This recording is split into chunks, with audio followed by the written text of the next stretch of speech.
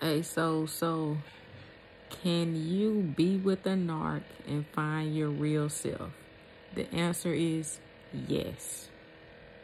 The answer is yes.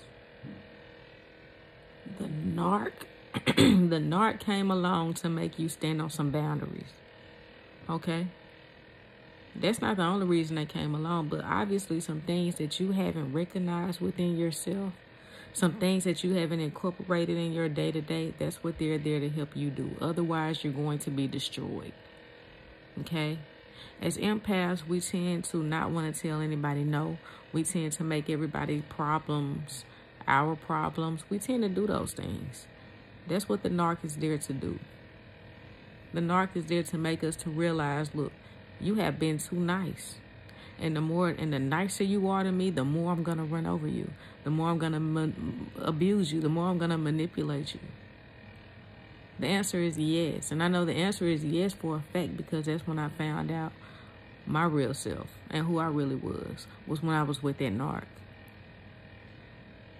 I got tired of enabling that narc. I got tired of standing to the side and shutting up just for peace sake. A lot of us that deal with them as empaths, we have little to no boundaries. So they do whatever they want to do. And they come back whenever they want to come back. They just pretty much run their game whenever they want to. And they just pick us up like we're objects on a shelf and put us down when they're done.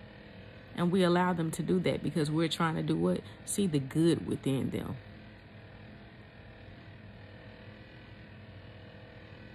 It's all about how much you're going to tolerate, how much you're going to deal with. It's all about what you're going to tolerate, what you're going to deal with. If you're going to tolerate anything, then you need a narc. You deserve to have the narc.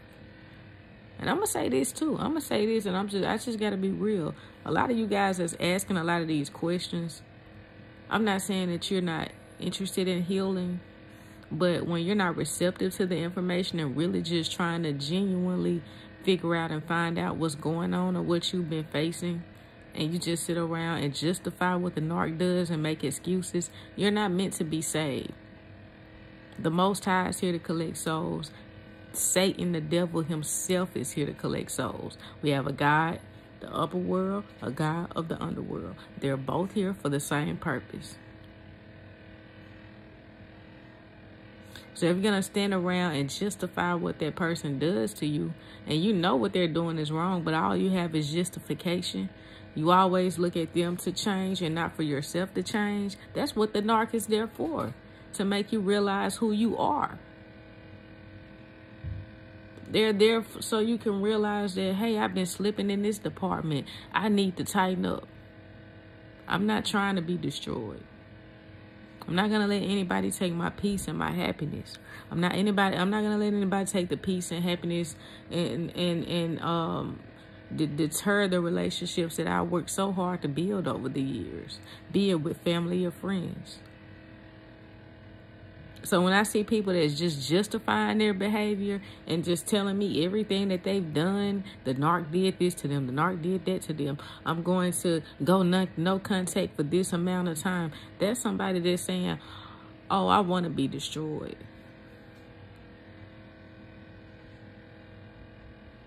Because I can read all the posts and statuses and get all the knowledge that I can out of this group.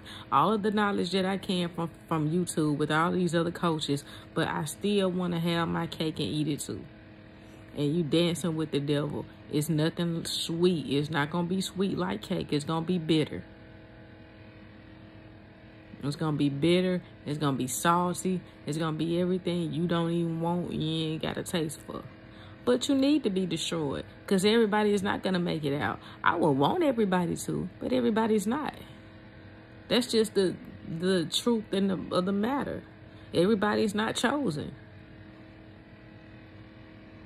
But yes, the answer is yes. A lot of us come to realize who we really are and how to stand on what it is that we believe, what it is that we perceive after we meet that narc. And we realize that what they're doing are manipulation tactics, all out. I mean, it's no way to sugarcoat this. It is what it is. Everybody's not meant to make it out. I'm not gonna talk to everybody like they're meant to make it out, because I know who wants to make it out, and I know who doesn't. If you've been in the group now for a year and I still see you on there saying that the narc did this, the narc did that, but you have no solutions for anything that they do, and you haven't caught on to anything, it means you don't want to catch on to it. You're not trying to catch on to it. You're looking for somebody to put you in some type of comfort zone and to comfort you and pat you on the back. All right, and say it's going to be okay. Right? No. I'm going to tell you what's going to be okay. You start living for you. Start waking up to truth. They're not shit. They're not going to be shit. It's not going to change. Even if they go to somebody else, they're still not going to be shit. They're not going to be shit. And a lot of people don't even look at them like we do. Like, we may look at them like they're the best thing on the earth, and we look at them like, you know, they're the best thing that ever happened. A lot of people don't look at them like that. They mess up 1 or 2 times with most people. The average person, they gone. That's it. But yeah, we're there holding on.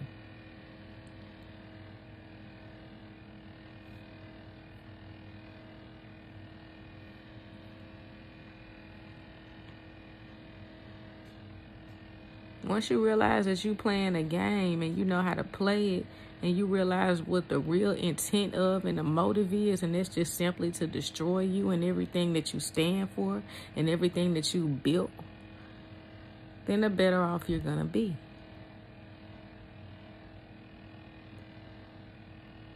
But the purpose of the narc coming, you were too nice, you were too forgiving, you were too giving. I mean, you were just like an angel here, and somebody came along that was the complete opposite, and it had to balance out. Now you don't want to tell anybody no. Now you don't want to communicate to them that something makes you feel uncomfortable, that you don't want to talk about something.